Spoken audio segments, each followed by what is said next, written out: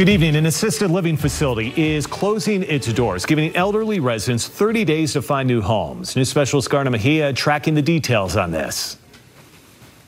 I've been here for 15 years. This is my home, and now we have to leave. Errol Lawrence is a resident at the Haven in Millcreek. He has 30 days to find a new home. People here, we're all friends and stuff like that, and we're not going to see them again. That's the worst thing because it's right in the middle of the holidays.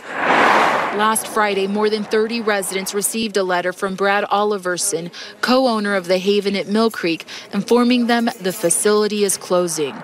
Multiple employees also told KSL they were blindsided by the announcement and are also being laid off. 30 days to find another residence is not enough time. I think we should have been told the minute they found out that this was going to happen. James Van Rosendahl lives next door. He knows several residents through his church community. He's been digging into the matter and heard from the city that ownership is selling the property. They're not keeping any of the existing residents.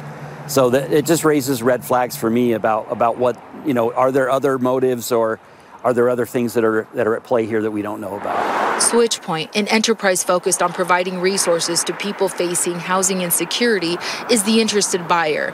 Their plans are to provide permanent housing for legally disabled adults who are homeless or at risk of becoming so. As for Errol, his social worker is scrambling to find him a new home that can provide the assistance he needs.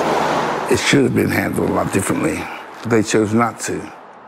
And we reached out to ownership of the Haven and have yet to hear back. However, we did speak with the SwitchPoint. They're the interested buyers. Board of Directors President David Dangerfield said that they have made an offer on the property, but they were not involved in the decision to vacate by January 15th or employees being laid off.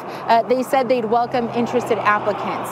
We've also been in contact with the city of Millcreek, and they tell us that the Haven is within their legal right to sell the property and even vacate. The city also expects permits for the new facility to go through, but they'll be meeting with concerned residents in the new year once all of this is finalized. I'm Garna Mejia, KSL 5 News. We're hearing from the owners of the Haven at Millcreek, an assisted living facility that is closing its doors. On Friday, the Haven gave people living there 30 days notice to find a new home. The owner of the property telling KSL that the facility was in a tough financial situation and saw accepting an offer to sell as their best course of action. Brad Oliverson says that he acknowledged the hardship for employees and residents there and are working to help in the transition.